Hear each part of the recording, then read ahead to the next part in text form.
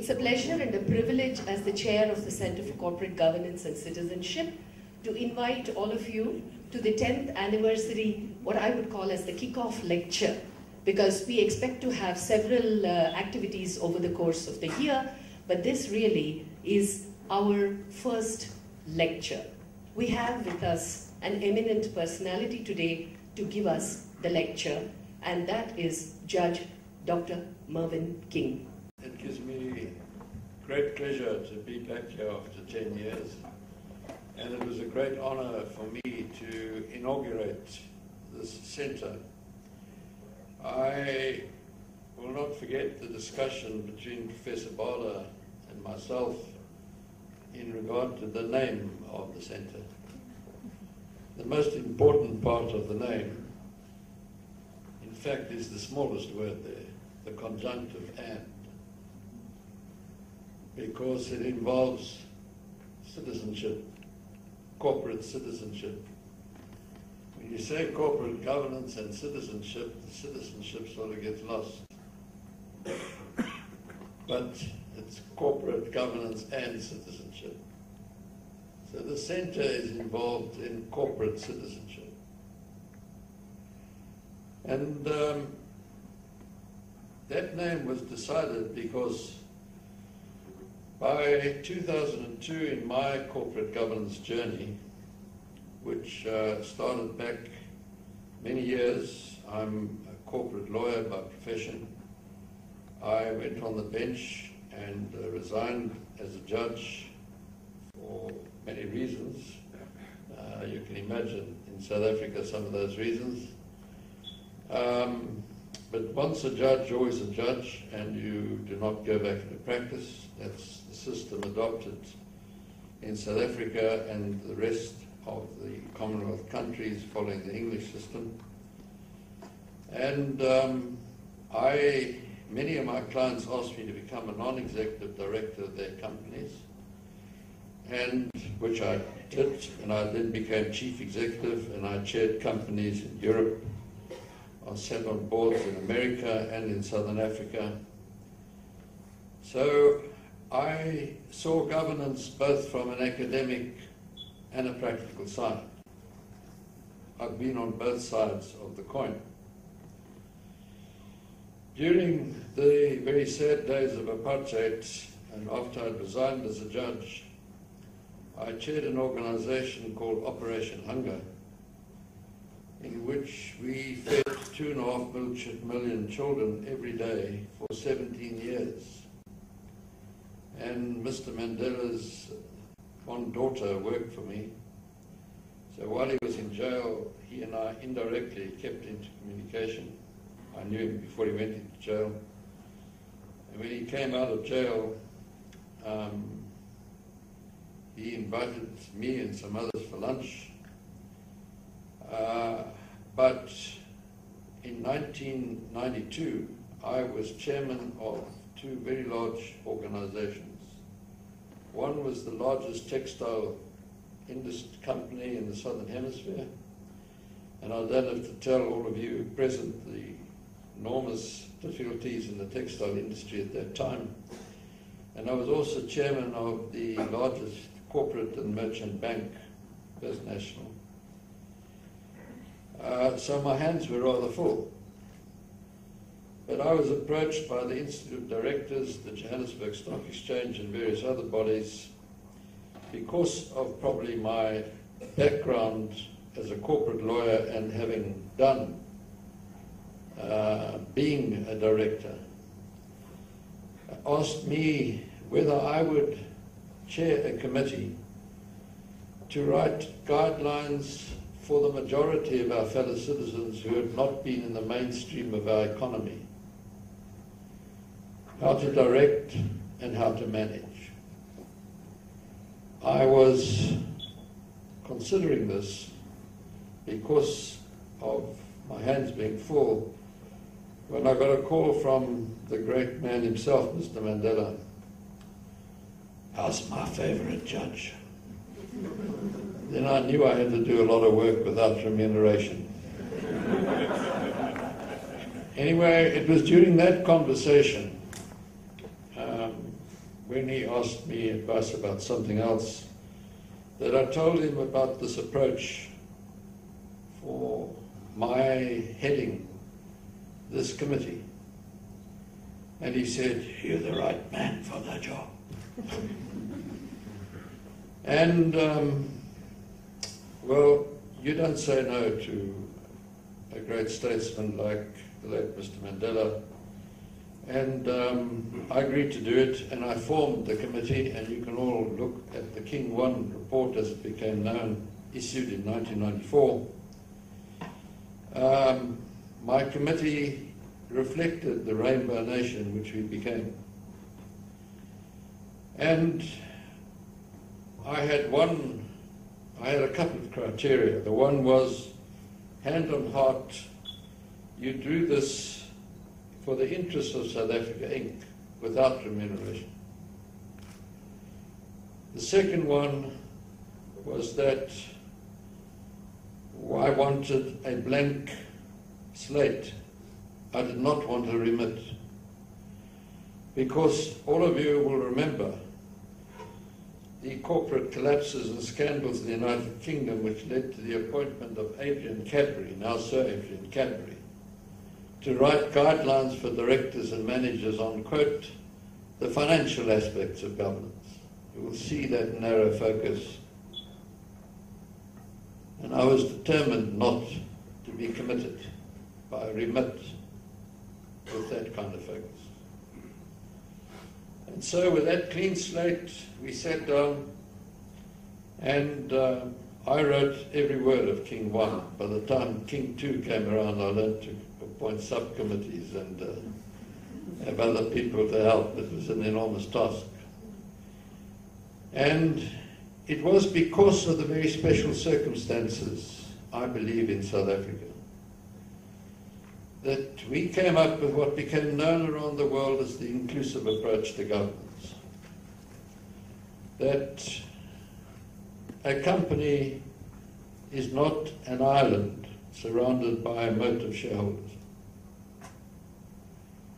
It is not this artificial person, incapacitated and inanimate, that has no capacity at all until you are appointed its directors and become the heart, mind and soul of the company.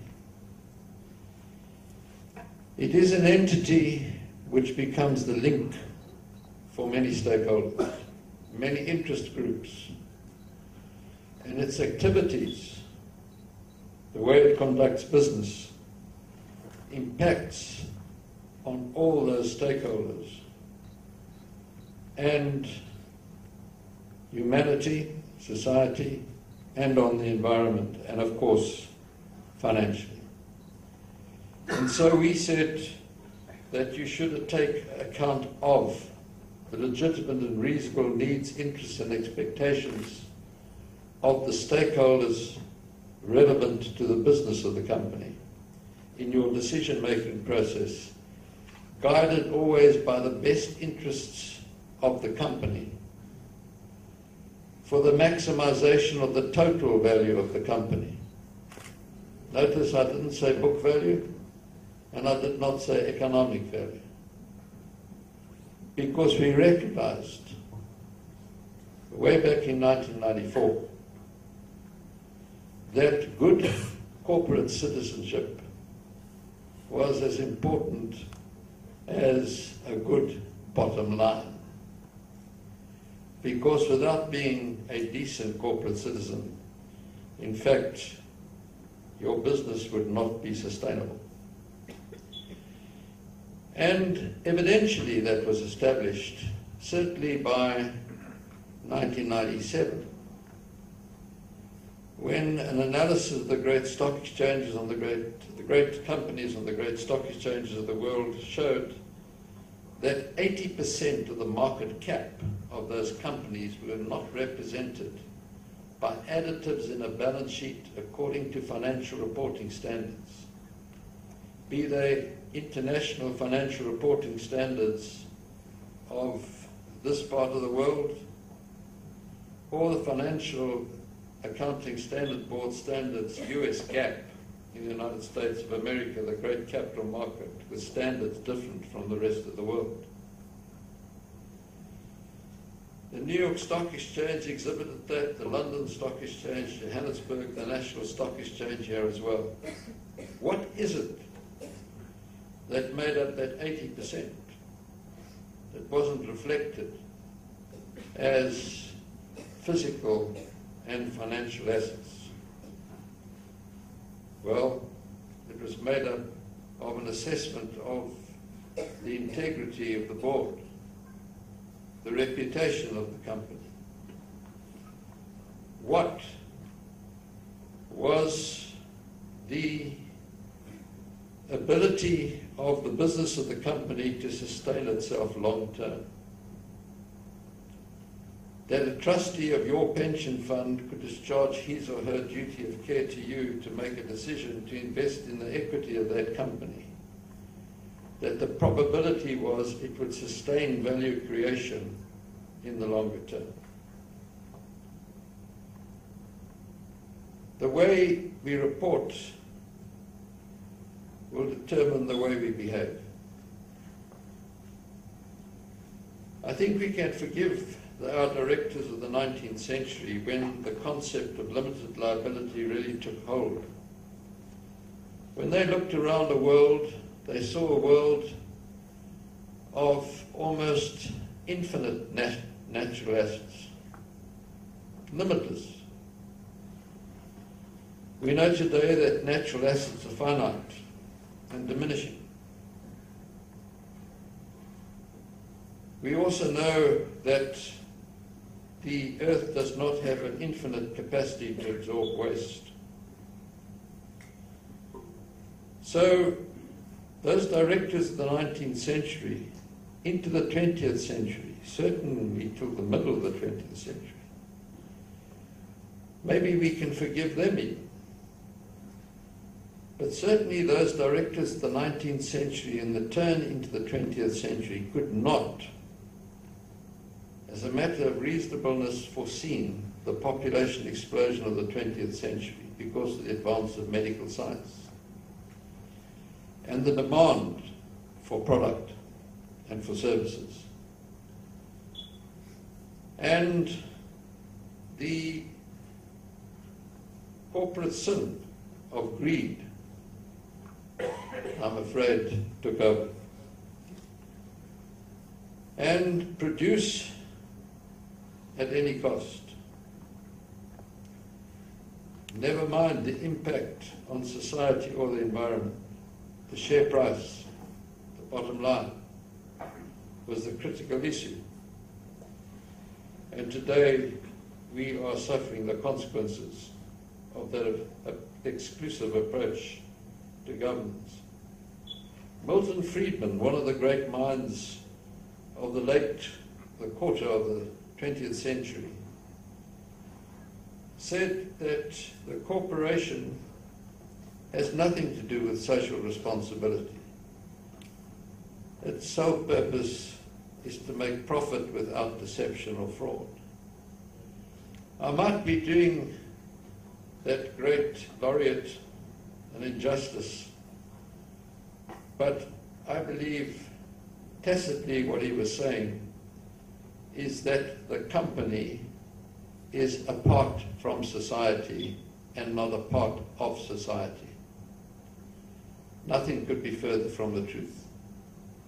It is as much a citizen of India as you who are born here in India. And evidence of that abounds. When there's a corporate failure, it impacts on thousands of people. Financial reporting is critical, but alone it is not sufficient. Sustainability reporting is critical, but alone is not sufficient. If you have a financial report in a silo and you have a global reporting initiative report in a silo, alone they are not sufficient.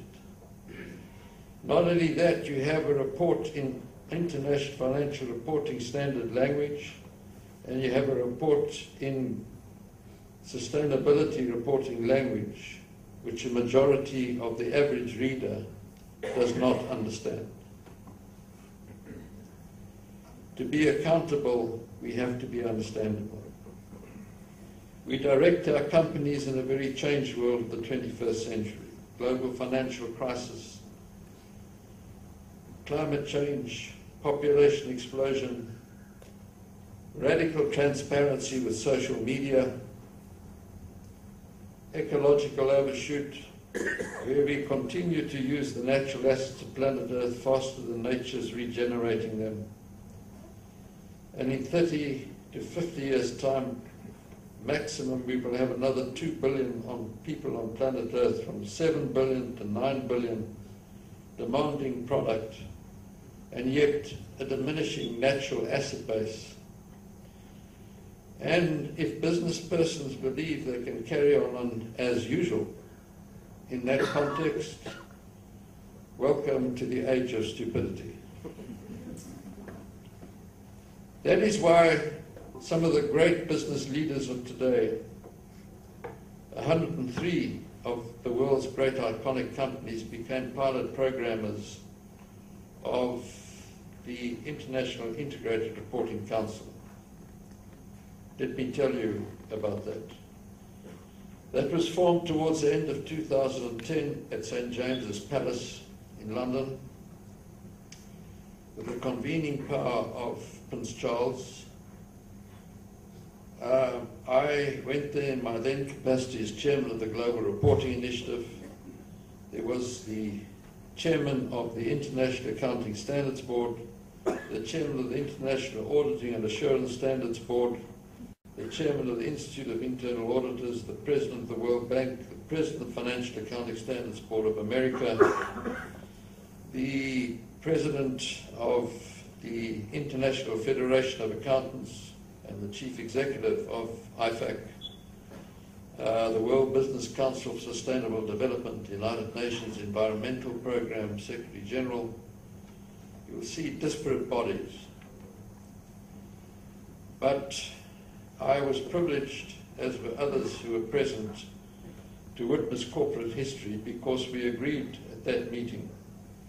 And here was the Financial Accounting Standards Board and the International Accounting Standards Board, who for 14 years had been discussing the convergence of financial reporting standards and could not, and have still not agreed them, agreeing that the way we had reported for 80 years was no longer fit for purpose. We needed a form of reporting that tried to describe the 80% of value that we were not telling our stakeholders about. And so the International Integrated Reporting Council was formed, of which today I am the chairman. What is integrated thinking?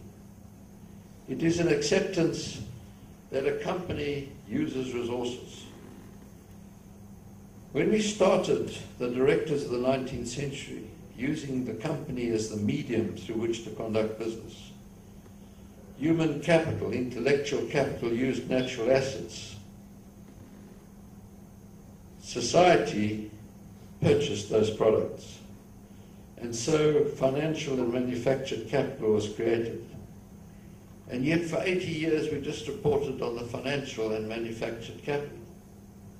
We forgot about all the other capital and resources. Integrated thinking also acknowledges that there should be an ongoing relationship with the stakeholders linked to a company. Learning about their legitimate and reasonable needs, interests and expectations, accepting the interdependence and interconnection between those relationships and the resources used by the company. That the company has these activities and also has an output, which is its product, but the product itself has an impact. The Coca-Cola company, that great company, realized some years ago that water was the scarcest commodity on planet Earth. Without water, they couldn't make Coca-Cola. And so started their long-term strategic plan of reduce, reuse, replenish, and recycle water. And because of civil society alleging that the Coca-Cola company, McDonald's and others, were the cause of the obesity of children in America. The Coca-Cola company had to think again strategically. And so many of you would have noticed from the 12th of May 2013 a change in the marketing, that they will not advertise to children under the age of 12. They will have exercise yards wherever they have bottling plants. They will have on their containers nutritional labeling, and they will try and make their product with a lower calorie count as possible. After the collapse of Tyco, WorldCom and Enron, the IISB and the FASB believed that they should improve the standard of financial reporting. And so complexity was added to complexity. And what was incomprehensible before became even more incomprehensible. And to the average user, it was absolutely incomprehensible. And yet, it is all of you who were providing the capital to the great companies of the world. Because a beneficial download shows that the provider of capital today is not the wealthy family. It's pension funds, superannuation funds, etc. Your money. So a company has to operate within the limits of the Earth's resources. It is good, hard-nosed business to accept that. It is good, hard-nosed business to accept that you should operate as a good corporate citizen. And the 103 iconic companies who joined our pilot programming have done integrated thinking, doing integrated reports. The 450 companies in the Johannesburg Stock Exchange who for the last 3 years have done integrated reports have found many benefits from this integrated thinking. Putting their annual financial statement online, their GRI report, sustainability report online, but the board applying its collective mind to these issues, understanding them, and taking the material issues out of those complicated, incomprehensible reports to the average user, and explaining it in clear, concise, and understandable language, so that the trustees of your pension fund can make an informed assessment that the business of this company will continue to create value in the longer term. So, the 50 asset owners, the great asset owners and asset managers of the world, the Japanese pension fund, the Norwegian pension fund, Hermes, Prudential, have joined the asset network of the IIRC. The Chartered Institute of Management Accountants has joined. They've all signed memoranda of understanding. Are they all wrong? Are great companies like Unilever, whose chief executive Paul Pellman said some 4 years ago, if we carry on as usual, I think my company will survive for another 7 years. And so he changed direction completely.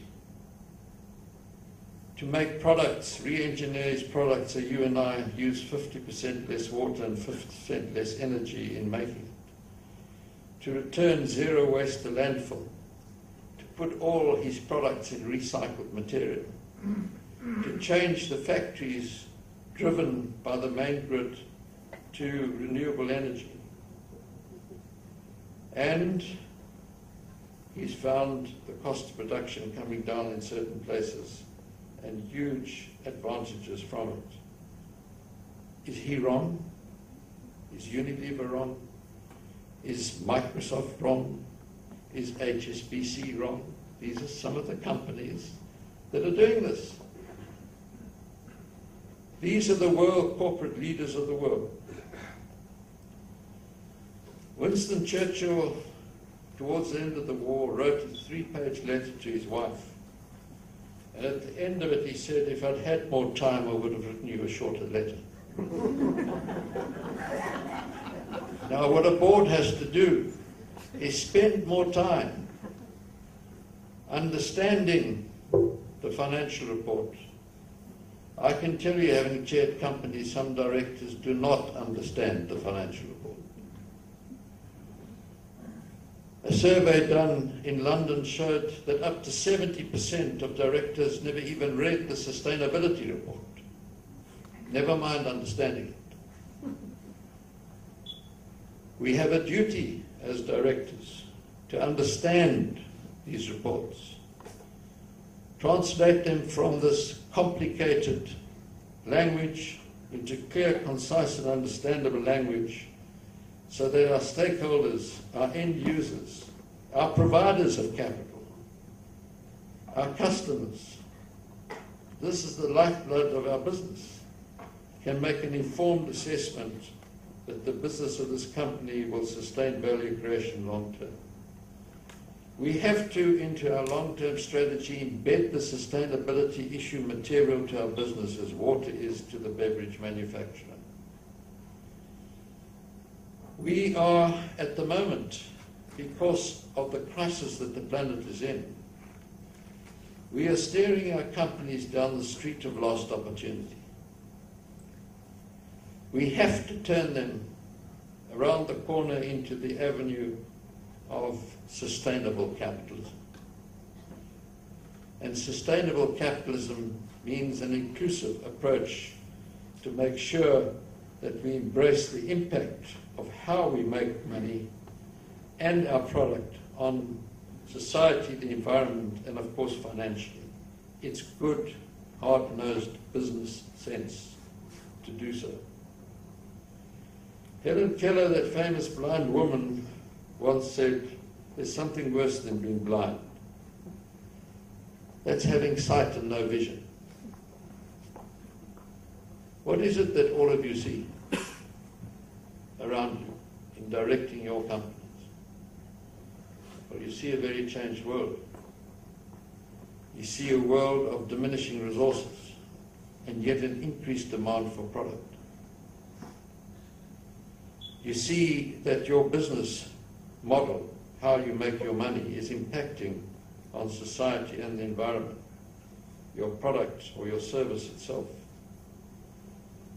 How are you directing your company in that regard? Whether it's the best of times or it's the worst of times, it is the only time that we've got. And it is at this time that we have to embrace these difficulties and these challenges and change our mindsets that we've had on this exclusive approach to governance and have an inclusive approach. Doing business in the 21st century is not the same as in the past. We must not let the next generation say of us, as it is said in prayer, that we left undone things that we should have done, and we did things we should not have done. Thank you very much for listening.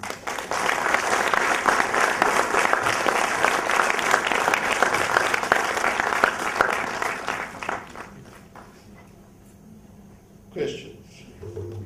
Virtually or really?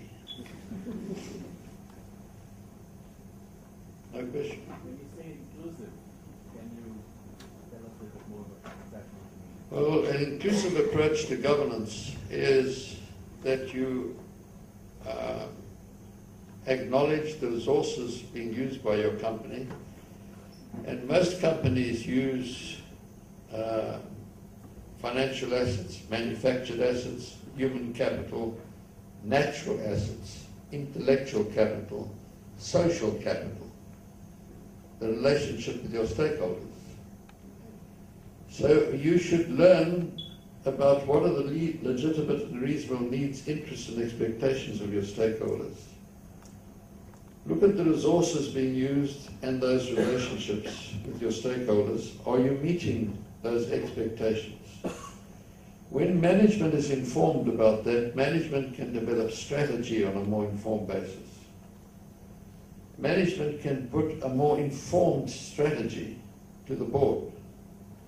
The board at every board meeting should have an agenda item, stakeholder relationships, at which some of the great companies in the world have appointed corporate stakeholder relationship officers. His or her sole job is to talk to stakeholders, external and internal, inform management of what their needs, interests and expectations and perceptions are. This report goes to the board, so the board 4 or 6 times a year, whenever it meets, is informed right through the 12-month reporting cycle about this, and is almost seamlessly in a position to do an integrated report at the end of the 12-month cycle. This is an inclusive approach to governance, and it embraces the impact, how the company makes its money, that's the business model, on financially, society and the environment, incorporates all that into its strategic thinking, as I've tried to describe to you, Coca-Cola does, so that when we talk about corporate social investment, if you include all that in your strategic thinking, you're actually achieving a socially responsible outcome. So strategically, companies need to think on that basis, but you need that inclusive approach. The exclusive approach which we adopted and on which I was nurtured, to look only at the interests of the shareholder. When I was a student, I was taught about the interests of the general body of shareholders. Have you ever thought of that phrase? Have you ever tried to define the general body of shareholders? We know they're preferred shareholders, there are ordinary shareholders, they're deferred shareholders. Who's this general body? Is it someone you extract out of the total issued capital? And yet, that's how we were brought up.